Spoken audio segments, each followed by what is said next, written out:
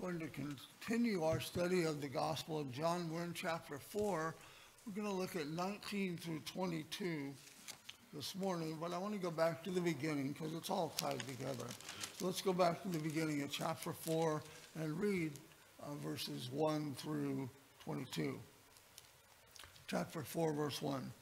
When therefore the Lord knew how the Pharisees had heard that Jesus made and baptized more disciples than John, though Jesus himself baptized not, but his disciples, he left Judea and departed again into Galilee. And he must needs go through Samaria.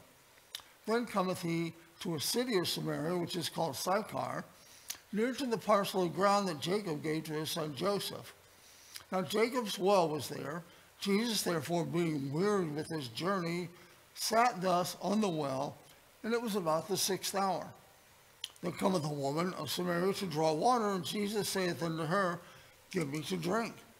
For his disciples were gone away into the city to buy meat. Then saith the woman of Samaria unto him, How is it that thou, being a Jew, askest drink of me, which am a woman of Samaria? For the Jews have no dealings with the Samaritans. And Jesus answered and said unto her, If thou knewest the gift of God, and who it is that saith unto thee, Give me to drink, thou wouldst have asked of him, and he would have given thee living water. And the woman saith unto him, Sir, thou hast nothing to draw with, and the well is deep. From whence hast thou that living water? Art thou greater than our father Jacob, which gave us the well, and drank thereof himself, and his children, and his cattle? And Jesus answered and said unto her, Whosoever drinketh of this water shall thirst again. But whosoever drinketh of the water I shall give him shall never thirst. But the water I shall give him shall be in him a well of water springing up unto everlasting life. The woman saith unto him, Sir, give me this water, that I thirst not, neither come hither to draw. And Jesus saith unto her, Go and call thy husband, and come hither. The woman answered and said, I have no husband.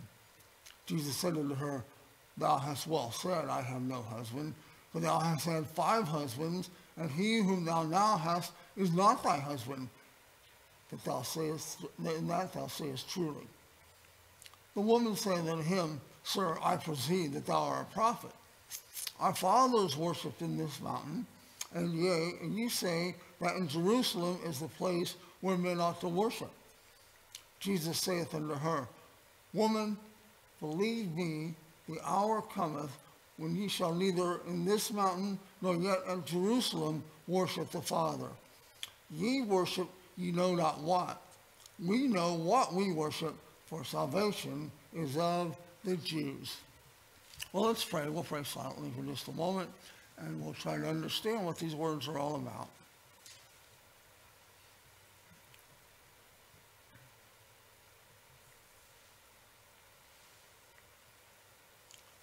Father, we do thank you for the written word of God that you inspired and that you preserved over all these years.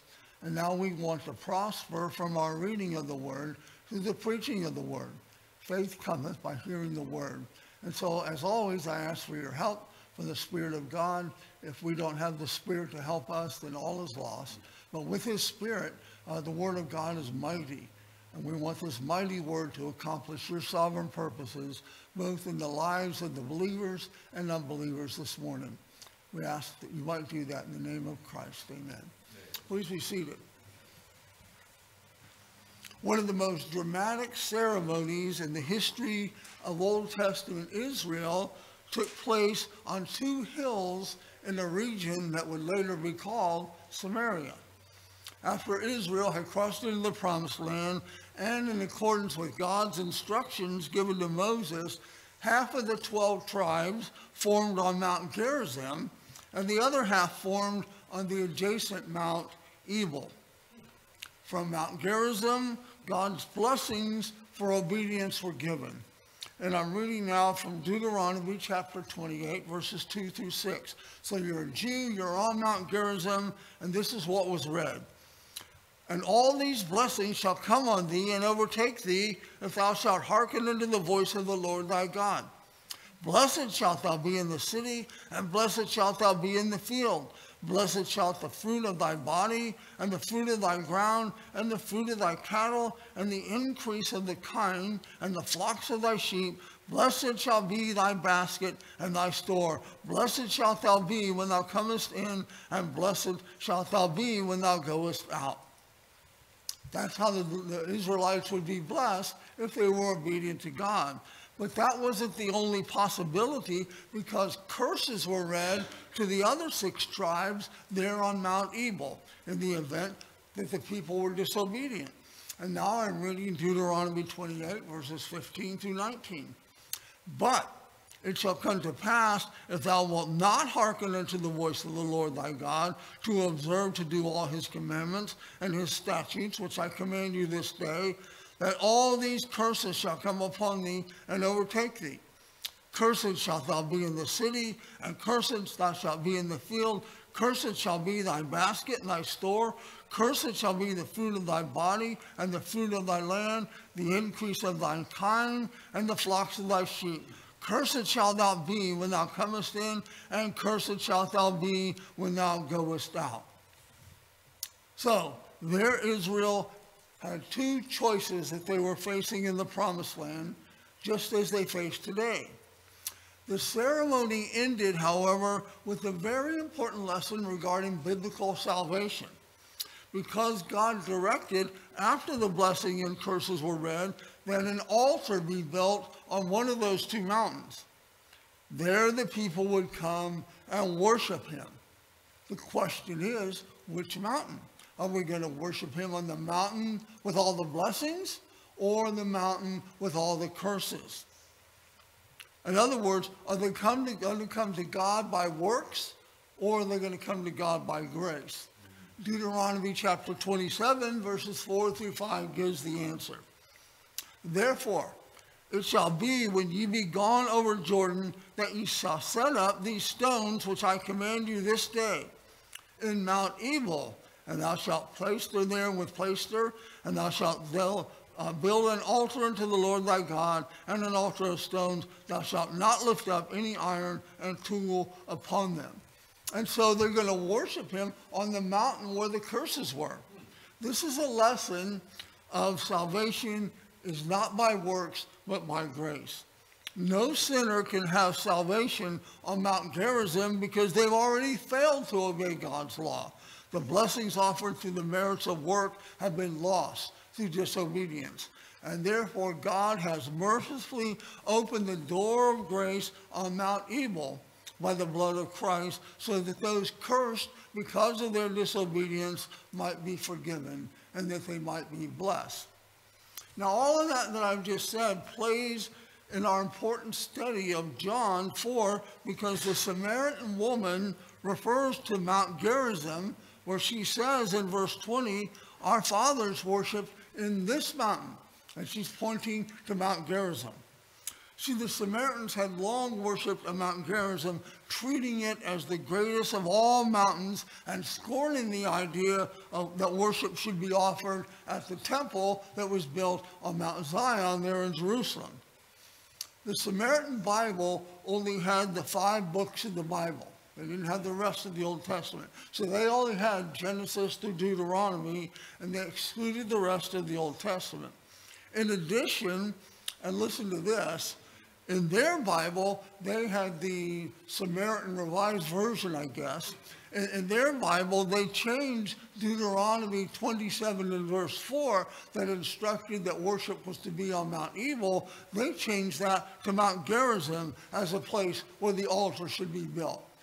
A lot of modern versions do that today, and they say, well, we kind of believe this way, so we'll make the Bible say this. So they said they're supposed to worship on Mount Gerizim, and that's where they built their temple. And that made the Jews so angry, one of their leaders came and destroyed that temple in 128 BC. Jacob's well, where Jesus and the Samaritan woman were sitting there talking, sat at the foot of Mount Gerizim, and they might have been able to see the ruins of the temple from where they sat. Now, in our previous sermon, we remember that Jesus brought the Samaritan woman under conviction of her sin. Jesus saith unto her, go call thy husband and come hither. And he exposed her sinful marital and sexual sin in her life. And the woman, hearing that, she probably was a little embarrassed. She probably was a little taken aback. And she says in verse 19, Sir, I perceive that thou art a prophet. And then she talks about our fathers worshipped in this mountain, and ye say that Jerusalem is a place where men ought to worship. Now, there are two views for her motive in making this statement, kind of changing the subject away from her sin.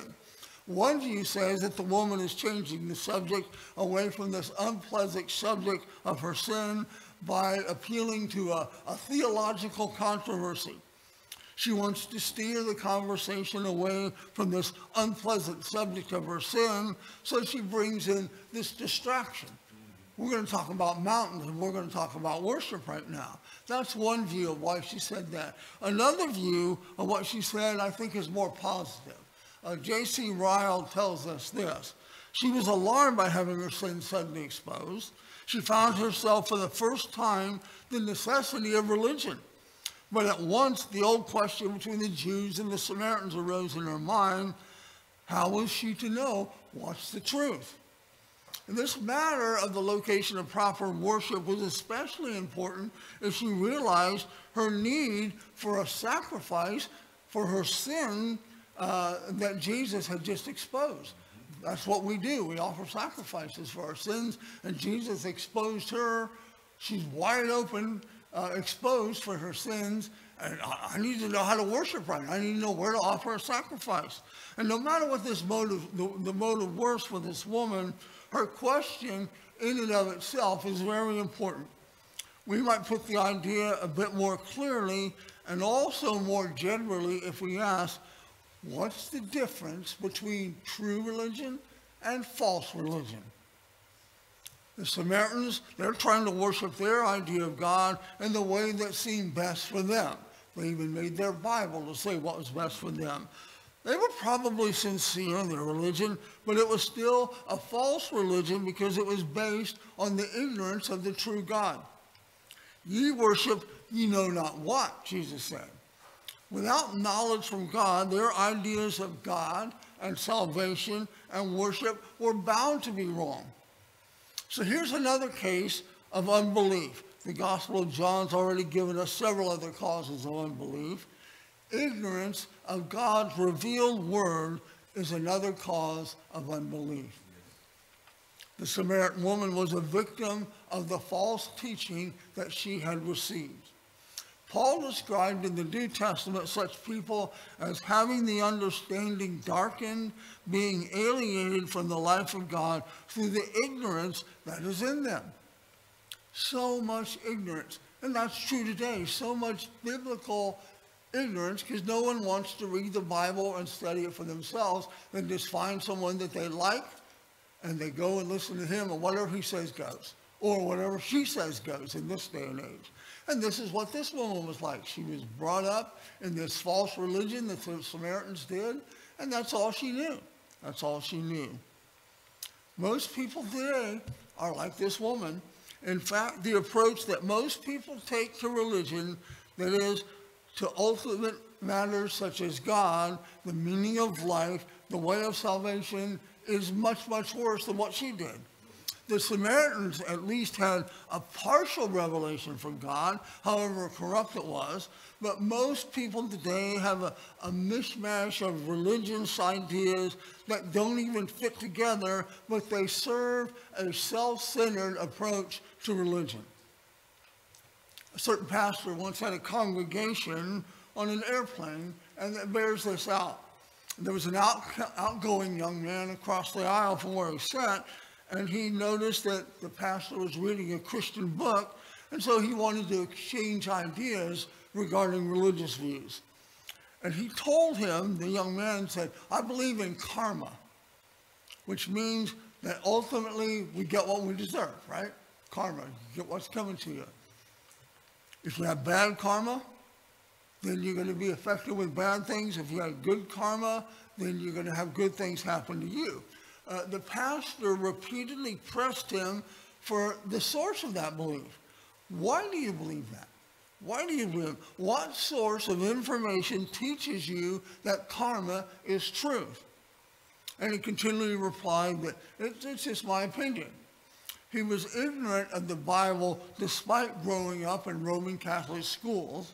And so the pastor kept trying to show him that his religious views were not simply wrong, but that they were based on ignorance of what God has actually revealed.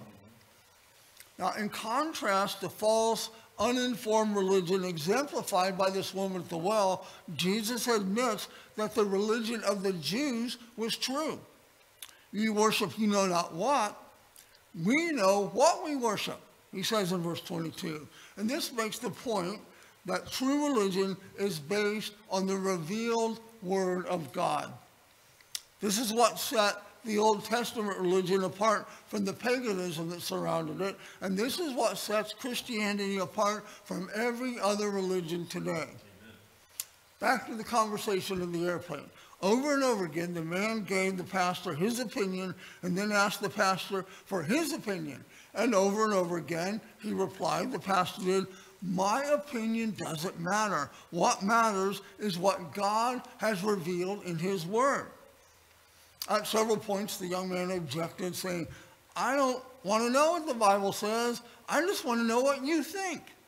And each time the pastor replied, I think that my ignorance needs to be informed by God's word, indicating that that was the same for the young man. Now, it's noteworthy to mention that the man had assumed that all religions teach the same thing, namely salvation by good works. That's what karma is. You do good, good things happen to you. You do bad, bad things happen to you. Note that thought. This is the idea about how people get to heaven. Most people out there in the world today think, they think a little bit of good outweighing my bad, and I get to heaven. Same was true of this Samaritan woman and her worship on Mount Gerizim. It made sense to them to try to gain God's favor by their works, in accordance with the blessings that come with obedience that have been read from that mountain. You see how it all ties in? Oh, we're going to do what the Mount Gerizim told to do, and we'll get all these blessings by being obedient to God. Christianity and Christianity alone of all the religions differs with this view. Christianity insists that God offers salvation to sinners through the blood of Jesus Christ. John 3:16, that we all know so well, summarizes our gospel. For God so loved the world that he gave his only begotten Son, that whosoever believeth in him should not perish, but have everlasting life. Nothing in there about doing good and getting your way to heaven. This is a religion by God's grace alone, through faith in Jesus Christ alone, and it was symbolized in Joshua's day by the altar of blood sacrifices on Mount Ebal, the mountain of man's failure and his sin. This Christian gospel is contrary to everything the world believes and teaches.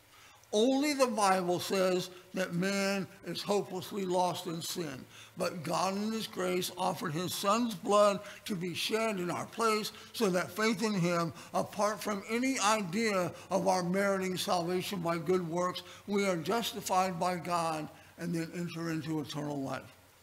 Therefore, with regard to salvation, Christians say to the unbelieving world, you worship what you know not what, but we know what we worship.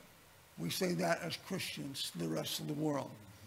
And what we know and believe is the gospel of Christ revealed in the inspired word of God. Since God has spoken through the Bible, true religion is a biblical religion. It isn't a pearl of great price religion. It is not a religion of any other book other than the Bible. And therefore, as the pastor's plane landed and the discussion with his unbelieving co-passenger ended, he urged him to read the Bible for himself, since the Bible is not only the source of religious truth, but also the power by which sinners are born again to salvation. And I challenge all people, read the Bible for yourself. Not very many people do. They just come up with a religion of their own thinking. Now, it wasn't by chance that the Jews were the ones who knew about the things of God. Rather, this was by God's design, as Jesus explained by saying salvation is of the Jews, there at the end of verse 22. Jesus' point wasn't of some kind of ethnic arrogance, but rather God's purpose in history. The reason that the Jews were right about worship was that God had determined to bring salvation to the world through them. This was true, first of all, because God's saving relationship came through the Jews. The message of salvation that we have today came through the Jews. All of the Old Testament was written by Jewish authors because God had chosen to reveal his light to the world through this one singular nation. This is why to reject the prophets, as the Samaritans had done, we just had the first books in the Bible, to reject the prophets was to reject God's truth. And so they had. God gave Israel this mission found in Isaiah 42:6. I, the Lord, have called thee in righteousness, and I will hold thine hand, and will keep thee, and give thee for a covenant of the people. Why? For a light of the Gentiles. There it's spelled out for us. Now the Jews forsook God's calling by despising rather than evangelizing these nations around them. Nevertheless, it remained the case that to learn the truth about God, one had to turn to the Jews and their Bible, nowhere else. One must not turn to the Greek philosophers. We don't care what Socrates and Plato have to say. We're not going to listen to the Roman orators or to the mystics of the East. We're going to listen to the scriptures of the humble Jewish people through whom God gave his word to the world. But salvation is of the Jews is not only because they were chosen to write and preserve the scriptures. More importantly, God promised to send his Messiah through the Jews. This is the most vital, important message provided in the Old Testament. God promised Israel's King David that from his offspring would come one who shall build an house for my name, and I will establish the throne of his kingdom forever. I will be his father, and he shall be my son. 2 Samuel 7:13 and 14. The Old Testament tells us how the Messiah would free us all from the yoke of sin in Isaiah 53, verses 5 through 6. But he was wounded for our transgressions. He was bruised for our iniquities.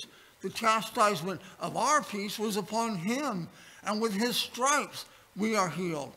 All we like sheep have gone astray. We have turned every one to his own way, and the Lord hath laid on him the iniquity of us all.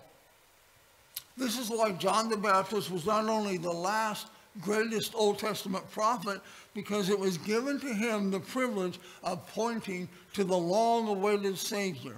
You recall what we studied in John chapter 1 and verse 29. When John the Baptist saw Jesus, he proclaimed boldly, what? Behold, the Lamb of God, which taketh away the sin of the world.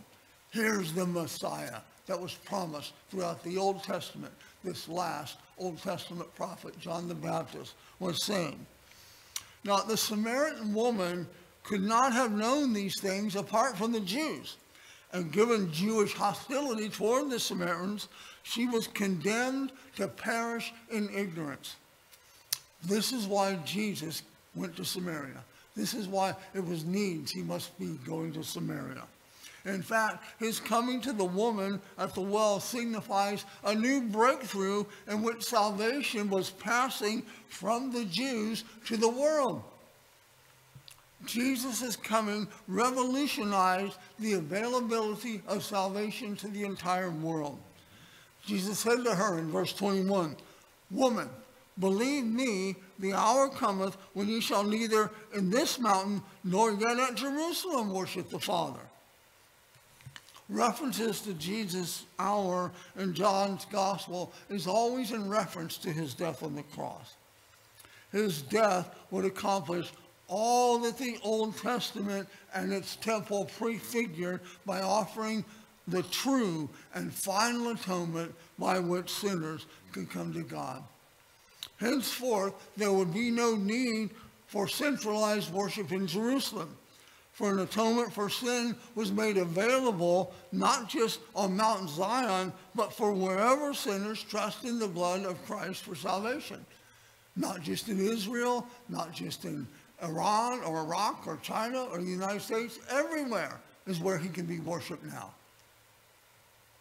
Not just in Jerusalem. The question is, have you come to Jesus for salvation? Have you confessed your sins and brought them to the cross to be redeemed by his blood? In Jesus' day, salvation was of the Jews, but now it is from Christ and him alone. The only true religion now is to worship God as forgiven sinners through the blood of Jesus Christ. That's what we're learning this morning. Now I want to switch gears here for a moment and focus on the latter part of this sermon with some remarks concerning Christians and Jews, because the relationship between these two are very similar to the Jews and the Samaritans during Jesus' day. First thing for us to realize is that the tragedy of the Jews, apart from faith in Jesus, is that they are now separated from God by the same ignorance that separated the Samaritans and Gentiles.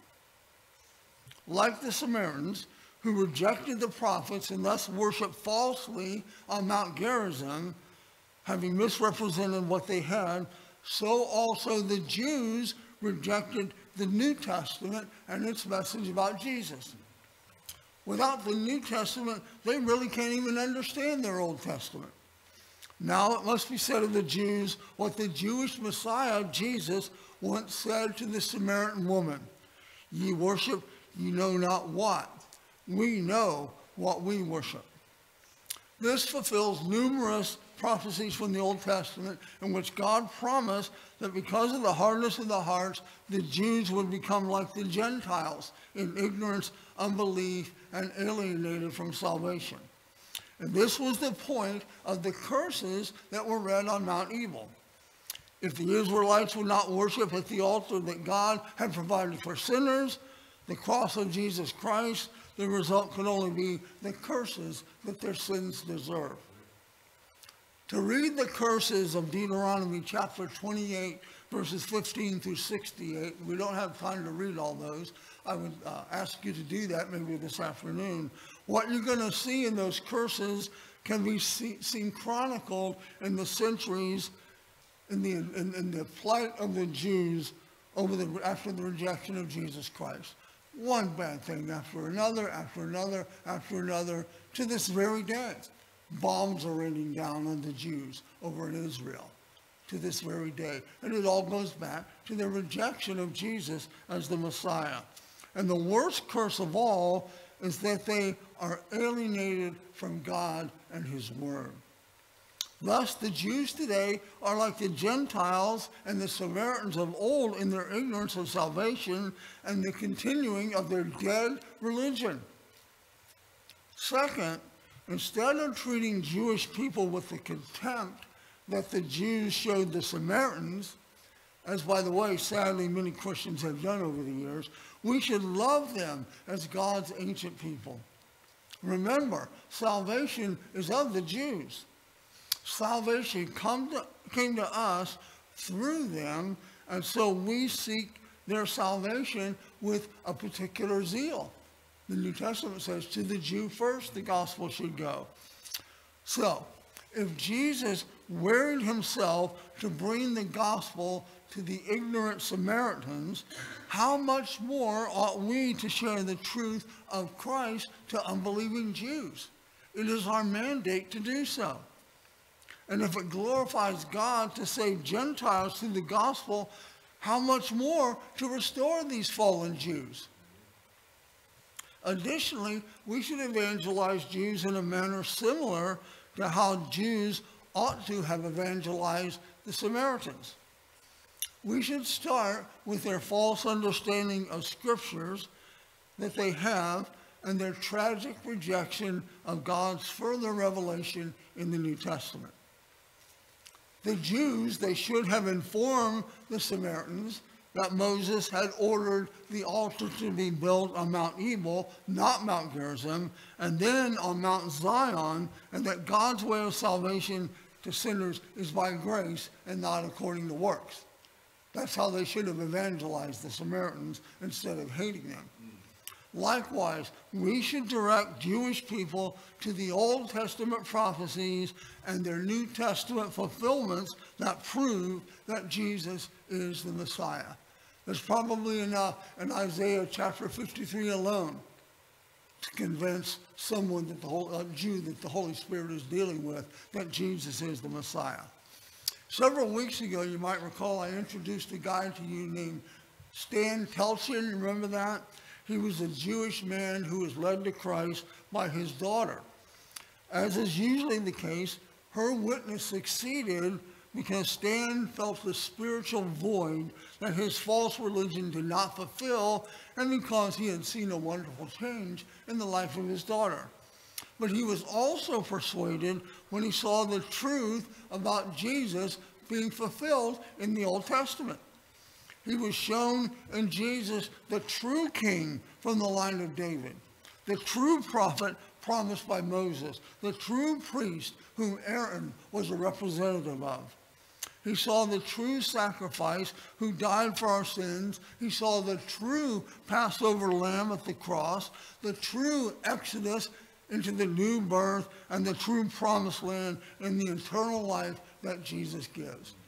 Stan Telchin came to that as a former Jew, just looking at the Old Testament.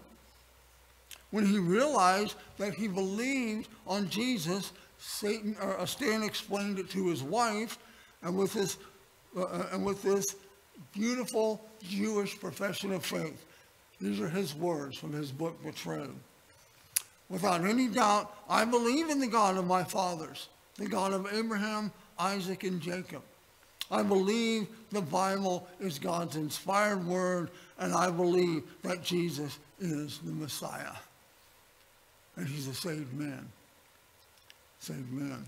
Now, in Romans chapter 11, Paul encouraged us to hope for a vast ingathering of Jews who will, like Stan, proclaim their faith in Jesus Christ before the end of this gospel age. Paul explained it in some detail. Romans chapter 11, verse 2, then verse 11, and then verse 25 and 26. Let me read these words to what the Apostle Paul had to say about the Jews. I say then, have they stumbled that they should fall? God forbid. But rather through their fall, salvation is coming to the Gentiles, for to provoke them, meaning the Jews, to jealousy. Now if the fall of them be the riches of the world, and the diminishing of them the riches of the Gentiles, how much more their fullness? For I would not, brethren, that ye should be ignorant of this mystery, lest ye should be wise in your own conceits, that blindness in part is happened to Israel, until the fullness of the Gentiles be come in. And so all Israel shall be saved, as it is written, there shall come out of Zion the deliverer, and shall turn away ungodliness from Jacob. Now, we don't know if such an ingathering of the Jews might happen, but we do hope it. We don't know when it's going to happen, but we hope it's going to happen soon. And we should prayerfully work to that end and presenting the gospel to them. There's a guy, you probably never heard of him. He was an English Jew. Ferdinand Zweig was his name. And he taught at the Hebrew and the Tel Aviv universities, and he admitted this. the Jewish religion seems to be at present to the large mass of Israeli Jews uninspiring and uninspired. Could it be that Jesus could give it a new lease on life? That's from a Jewish professor. He wrote a book called Israel, the Sword in the Heart. There was another German Jewish philosopher, his name was Constantine Brunner, and he speaks for many Jews who have not yet turned to faith in Jesus, but whose words are showing that they might be open to evangelism. Listen to what this guy has to say. Is it only the Jew who is incapable of seeing and hearing all that others see and hear? Are the Jews stricken with blindness and deafness as regards Messiah Jesus, so that to them alone he has nothing to say? Understand then what we shall do. We shall bring him back to us. Messiah Jesus is not dead for us, for he has not yet lived, and he will not slay us. He will make us alive again. His profound and holy words and all that is true and heart appealing in the New Testament must from now on be heard in our synagogues and taught to our children in order that the wrong we have committed may be made good, the curse turned to a blessing, and that he at last may find us who has always been seeking after us. That's remarkable from a Jewish guy who wrote it in a book called The Messiahship of Jesus. Are Jews changing their attitude toward Jesus? This was written by a man who had not yet professed faith in Jesus Christ.